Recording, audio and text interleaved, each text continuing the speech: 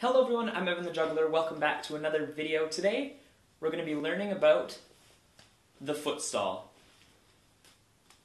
Now the foot stall is a fantastic trick to learn because not only does it look impressive to everyone watching, but it also teaches you a way to pick up balls without having to bend down. Just like that. So, let's hop right into it. So while learning this trick, you're going to want to get the softest ball you can find. For me, I have a hacky sack.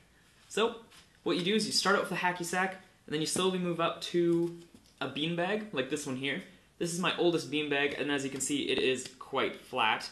And then you move up to a slightly newer one, like this one here, which is slightly less flat. And then maybe even move up to the hardest beanbag you have. These ones are about 2 years old now, 1.5, somewhere around there. And these ones here are still kind of hard to do it with. But of course, you definitely probably don't want to use an MMX ball like this one here, one of these silicone stage balls.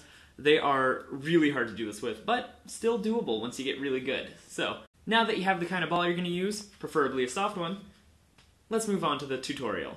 Okay, time for step one. To cradle a ball, what you do is you lift your toes up just like this. So, step one, get used to lifting just your toes up. Do it about 10 times until you're used to it. And then you're going to grab the softest ball you have, and you're just going to place it on your foot right here, and then you're going to lift your toes up again. And get used to cradling it and holding it on your foot. Then try a harder ball to see just how it may or may not roll off. Just like this. Oops. So now that you have the softest ball you have, cradled on your foot, what you're going to do is you're going to start swinging it back and forth, getting used to how it feels on your foot. This is just to get used to not dropping it as you're holding it. And slowly make the swings bigger and bigger until you get like as far back and as far forward as you can get without it just flying off into space.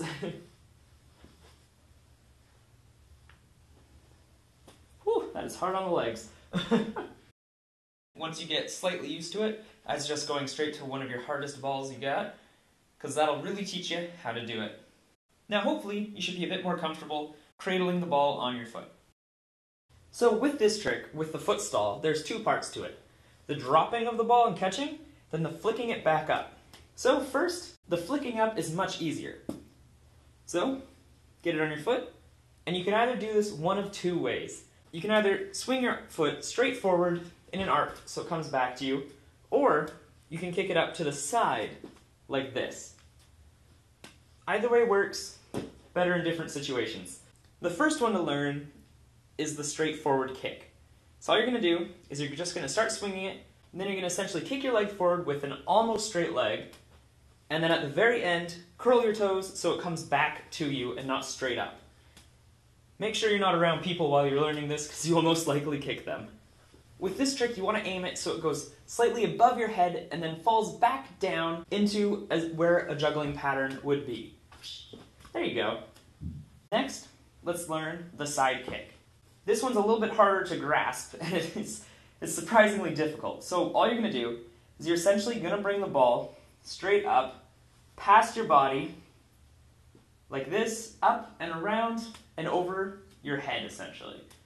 So, you're going to catch it on your foot, and you're going to tilt your foot in towards yourself, and then you're going to bring the ball straight up quickly. So you're going to bring it straight up, so your heel is to the outside of your hips. Whoop. And then it should follow your foot and go in an arcing pattern over to the opposite hand when you catch it.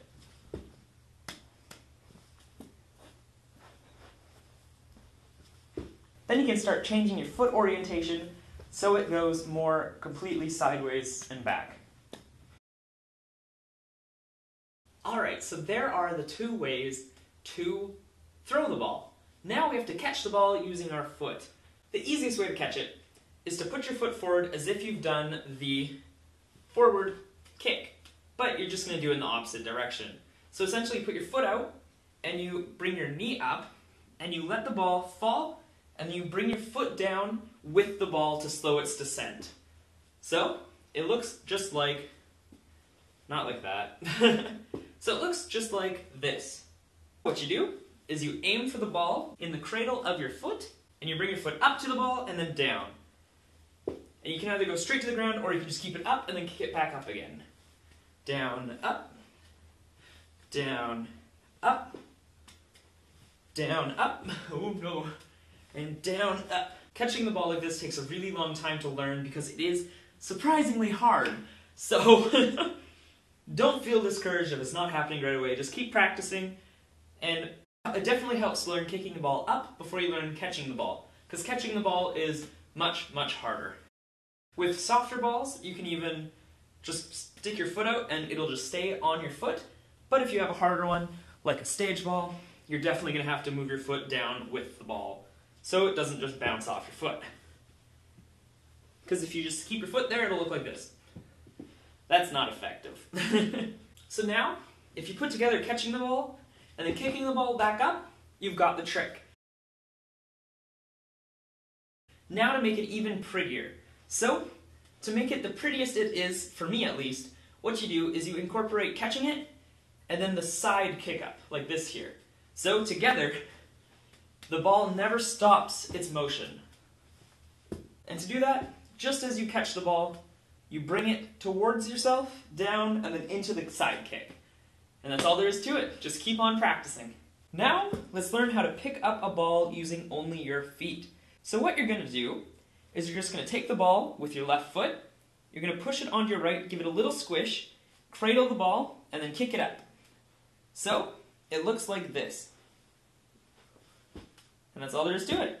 So, essentially, what I find works is you take the ball and you push it with the bottom of your foot.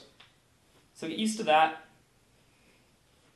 You bring it slightly above where the cradle is, then you just push it back down onto it. Just like that. 1, 2, and up. 1, 2, and up. So this is definitely a good way to preserve your energy while learning new tricks, because bending down takes much more energy than just kicking the ball up like this. And of course, learn how to do it on the other side too, so you're not lopsided. I'm still not as good on this side, sadly, but practice is always good. And there you have it. At that point, you should be able to kick up a ball all by yourself. Yeah! So, there you have it. There are 2 ways to kick up a ball, 1 way to catch it, and 1 way to pick up a ball using only your feet.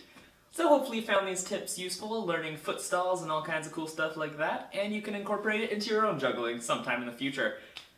So with that, we've arrived at the end of the video. Thank you so much for watching. If you enjoyed, be sure to like this video and subscribe to my channel. Of course, if you enjoyed, you can even click right here for some other really cool juggling related content. Or of course, if that's not enough, you can even click down below and follow me on Instagram or like my Facebook page. And with that, thanks for watching.